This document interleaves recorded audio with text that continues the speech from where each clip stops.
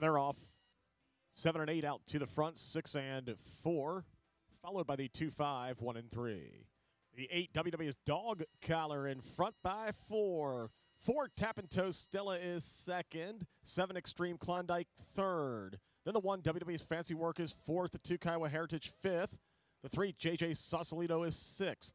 Around the final turn, WW's Dog Collar has a substantial lead. WW's Dog Collar much the best. 8 in front, 4, 1 and 2.